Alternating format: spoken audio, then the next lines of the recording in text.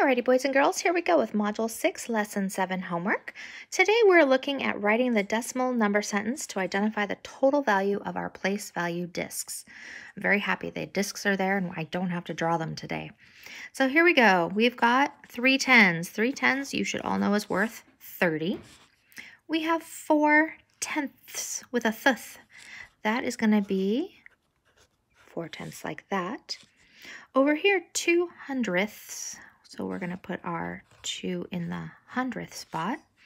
And if we put all that together, there was nothing in the ones place. We have 30 and 42 100ths. Down here at letter B, 4 hundreds. So 400 plus 3 hundredths with a fifth. So we're going to put our 3 not in the tens place, but over here in the hundredths place. So now we have 400 and 3 hundredths, okay? So here we've got a nice place value chart. It's been a while since we've seen a place value chart. And you can see the number 827. I'm kind of mad they didn't put the decimal in there. 827 and 64 hundredths. So they want to know which digit is in our hundreds place. Well, if we look at the chart, we have an 8. And that 8 has a value of 800 because it's sitting in the hundreds place. The digit blank is in the tens. Well, if we look, the 2 is in the tens place, and 2 tens would be worth 20. They want to know the tenths now. They skipped the ones. They want to go to the tenths. So we have a 6 in the tens place, and its value is 6 tenths. And they want to know what's in the hundredths. So we have a 4 sitting over there in the hundredths, and its value is 4 hundredths. Make sure that's in the hundredths and not sitting in the tenths. At the bottom, again, the new number, 345 and 19 hundredths. So they want to know our hundreds place. So we've got the 3 in the hundreds. That's going to be 300. They want to know our tens place. That's a 4. So it's going to be worth 40 because it's in the tens. Then they want to know the tenth. So we have a 1 in the tenths place, so that's going to be worth 1 tenth. Notice it's in the tenths place. And they want to know our hundredths. That would just be a 9. Again, being very careful that you put that 9 in the hundredths place. Okay, so hopefully this is making sense. All right, the joy of the chart. So what they want us to understand with this is that as you go through and we're going to do our expanded form, it's just like expanded form that we would have done with other numbers. But they're trying to show us how they're getting these different things, how many of each. So unfortunately, yes, it's a lot of writing, but most of the math has been easy, so it's okay to give your hand a little exercise today.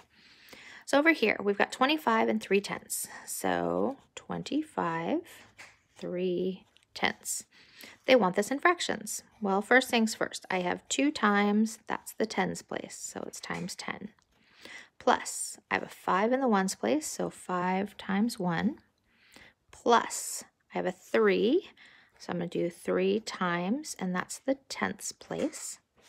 So in other words, I have 20 plus 5 plus 3 tenths. As a decimal, you're going to notice the whole number part will remain the same, 2 times 10. Why? Because we have a 2 in the tens place. Plus 5 times 1. Why? Because there's a 5 in the ones place.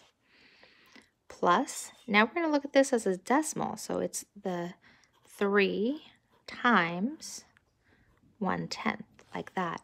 So it'll just look like 20 plus 5 plus 3 tenths. Okay.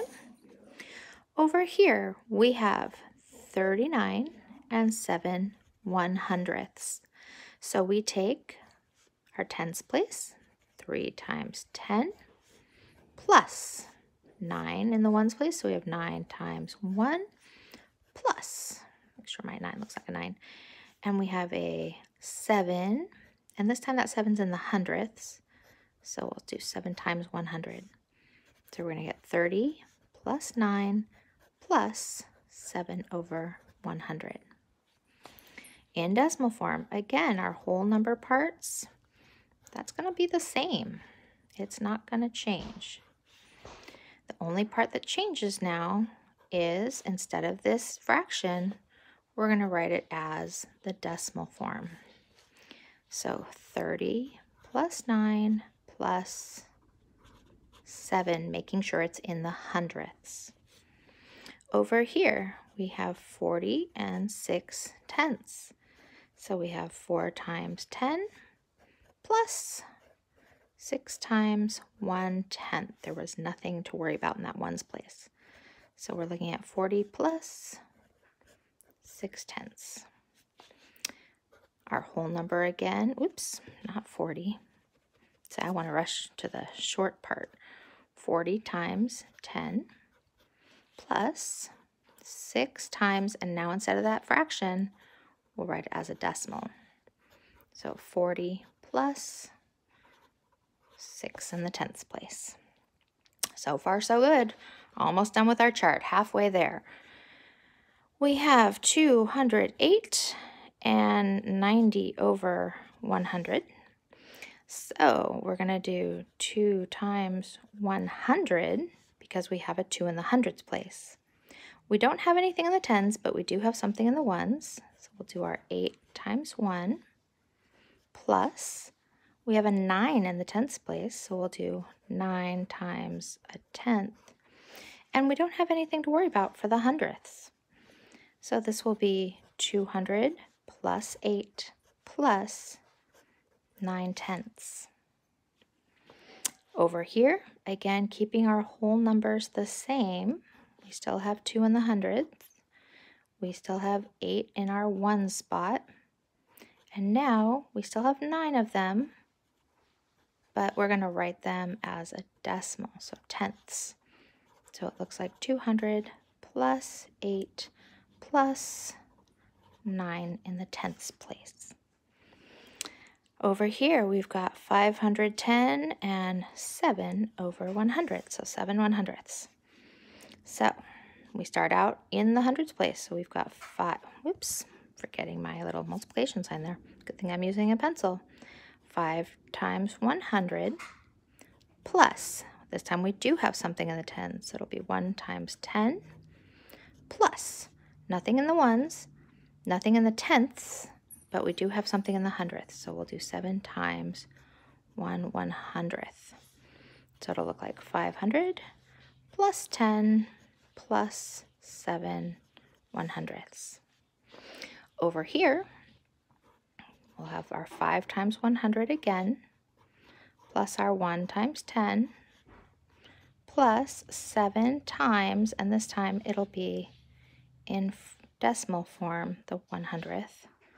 So it'll look like 500 plus 10 plus 7, again making sure that's in the hundredths, not the tenths, because it's very different.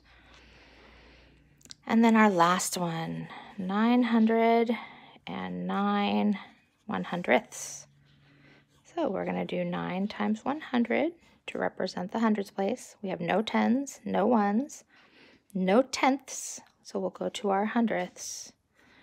9 times 1 over 100.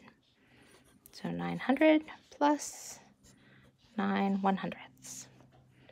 Same thing over here, 9 times 100 plus 9 times, and this time we put it in decimal, 900 plus 9 hundredths, making sure that's in the hundredths place, not the tenths. And there you have it.